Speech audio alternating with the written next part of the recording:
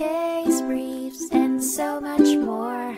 LSData's got what you're looking for.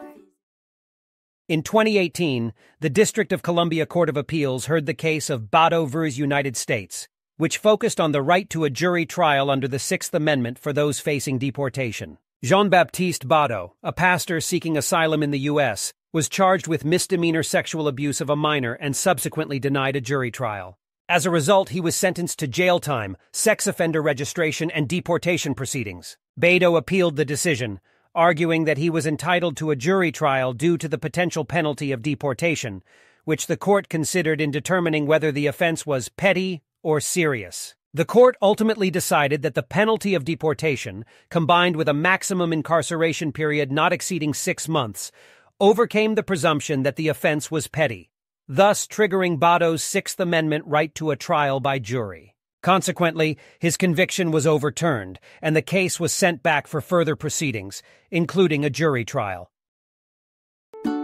Case briefs, and so much more. LSData's got what you're looking for. Visit lsd.law, elevate your mind. Leave the stress of class.